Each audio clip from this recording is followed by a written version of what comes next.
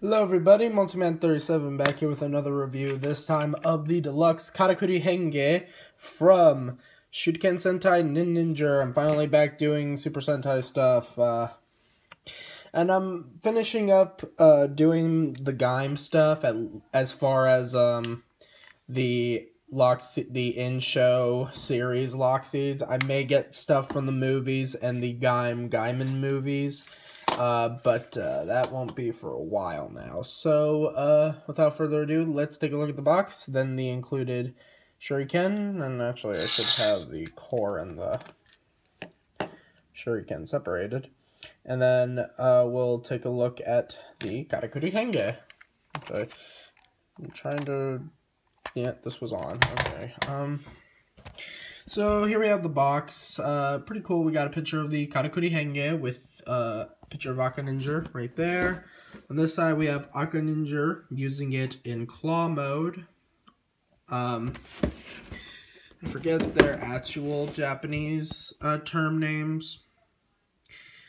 And then there it is, karakurihengen, written in English right there. On the bottom we have him using it in bow mode with the others posing. Top is him using it in blade mode. And on the back is, of course, everything you're gonna do with this. So before we take a look at the karakurihengen, let's take a look at the included nin shuriken, which is the ninninger shuriken. The core and the blade. First, let's take a look at the core. This is a silver framed core. And it is a hengen nin shuriken. You know, you got the kanji for yellow, keen, or key, however you want to say that. Yeah. And of course the release button's right there. You do get the button on the back. Hit it once. It'll say his name. You do get the face that can flip up for shurikenjin. When you flip it up, you do get the actual face on the sticker. Very nice. The shuriken is a squared off shuriken, and this is the exact same one that came with the first release edition of shurikenjin. So not much difference there. Even down to the stylized ends on either side of the blade. I just now have two of these things floating around, so... Put it on, just have it like that, and then twist it. And get the ninninger shuriken. Very nice. Glows yellow for a while. So when you hit the back button, you now get... That's actually the motor of Ninninger's Otomonin Dump Maru. Which actually makes for a good slashing sound too, unlike the others, because... Not now. Because sometimes I really don't like how, if you want to have the shuriken in to be, like, accurate to the show, it has to pause before you can actually do the slash. But this one actually works a lot better for the slash. Like, the Ninninger shuriken also worked, but it was way too hyper. It wasn't, like a clean way to do a slash. This one actually, it is a motor, but it does work for the slash quite a little. By making the camera tip over. God, why does it keep doing that? Anyway.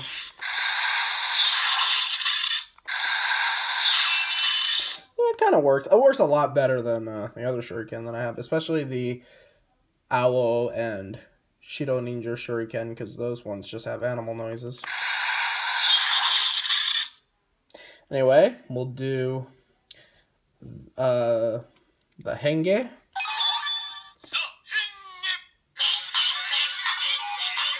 Shuriken henge.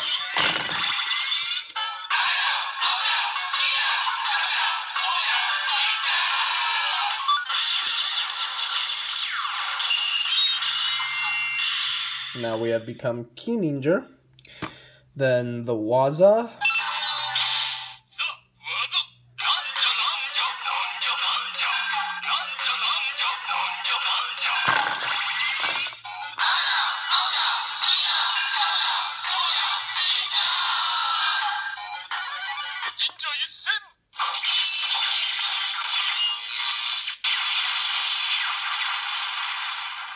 And that's it.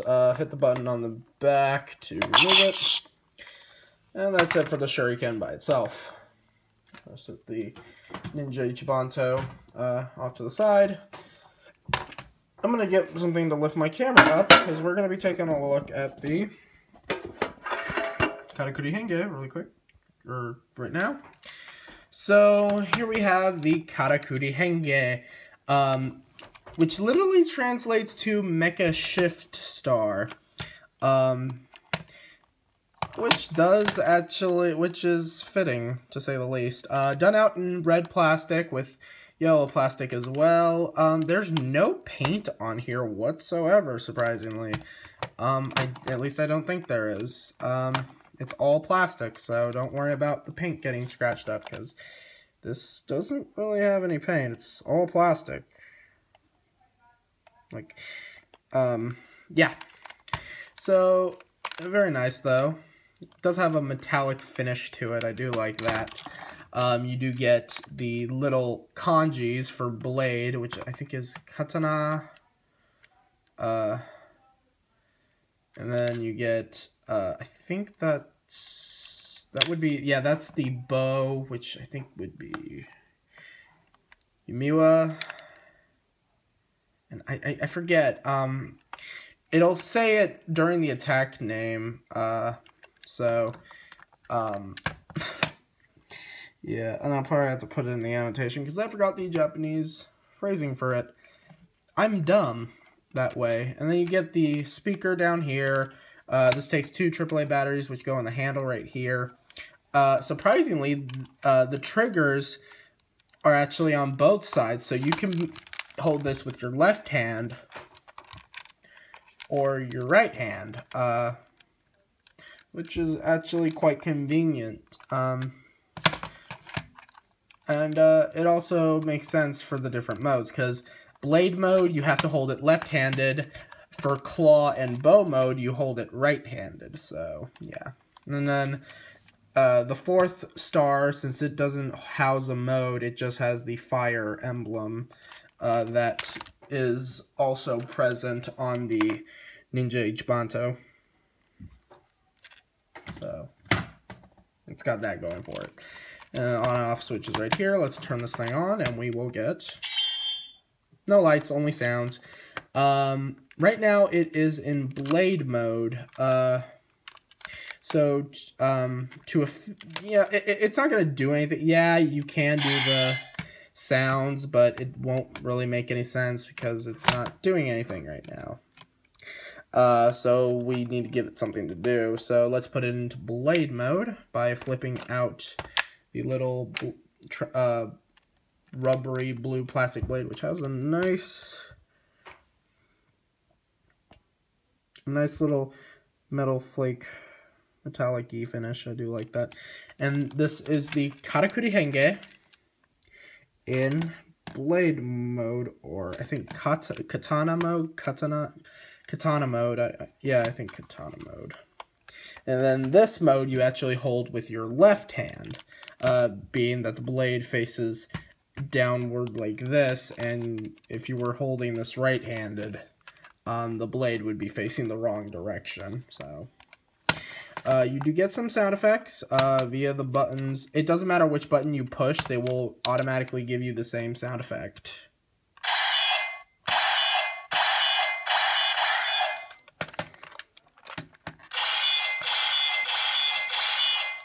So yeah, you can get some like slashes. The blade is a lot bigger in the show too, but of course this has to fit inside of the karakurihengen, which I'm okay with it, honestly.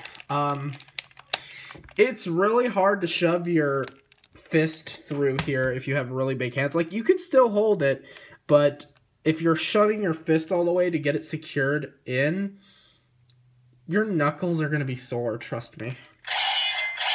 Yeah, you can get some slashes out of this thing. Very nice, very nice. And of course, you do get the shuriken port with the stylized N. Again, also present on the Ninja Ichibanto and on the Gamma Gamma Ju. So I'm going to use the included shuriken. You can put any shuriken you want on here. Unfortunately, they don't have a way to push the back button on here. So when you insert a shuriken, you will get Karakuri.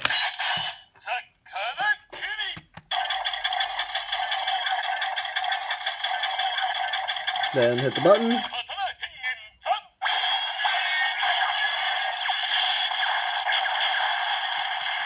Well, I was right, it was called the katana. So you get the karakurihengen zan, or I think it's like blade transformation slash? Yeah. I think that's it. Very nice. Very nice. I do like this. So to remove the shuriken, you hit the yellow button that is on the back, and that will release the shuriken. Now to switch it to claw mode, what you're going to do, there are two black buttons here, and you're going to twist the handle this way. It will not go in any other direction, it only goes in that direction. So we're going to do claw mode first. So to do claw mode, you take these other two shorter blades out. And here we have the, I can't fit this into frame, the karakurihengen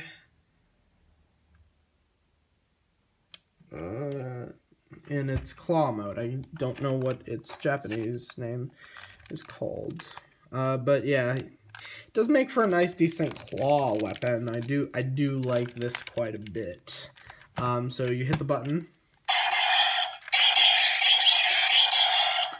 You can get some slashes out of it. It is different from the blade mode.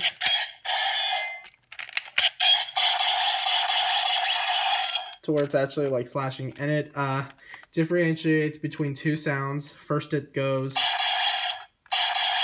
and then it goes. So that's pretty interesting. Very nice. This one I think is the more accurate of the forms, because this is the more show accurate. Yeah, it is.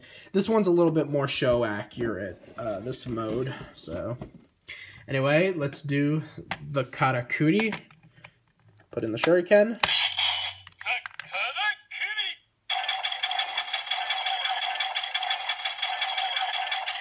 Hit the button.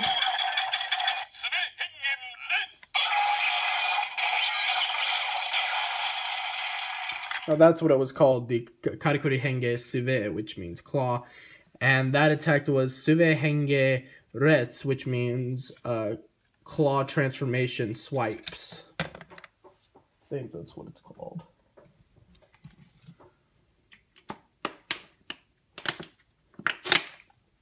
Thirsty. Anyway, again, let's remove the shuriken button back here. Pop it off. Next, it's bow mode, which you want to have the handle like it's in claw mode. So to do bow mode, you take the claw blades and put them out like that, and there you have the karakurihengen yubi. I think that's what it's called, because that means bow. Now, in this mode, you can still access the claw sound effects, but if you want to do the bow sound effects, you need to pull back this part right here, which actually sounds like a real arrow. Now, this is the least accurate one because, well, you can tell, one, the blades are supposed to be bigger, and two, the handle is supposed to pull back further than that. I would have liked it if it would at least pull out up to like your arm or something. Which is why I liked the Sonic Arrow a little bit more, because it actually had a lot better range to pull back. Like this one, you can pull it back, but it doesn't have the same range as how the Sonic Arrow would pull back. And what I don't like is that if you're swiping about in claw mode, occasionally what will happen is you'll accidentally give it too much friction that it pulls out that handle again. But yeah, I do like how this one sounds like a real life arrow.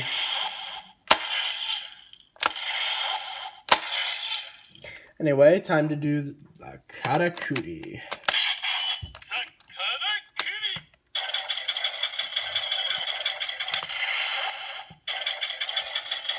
Still give you the charge up, and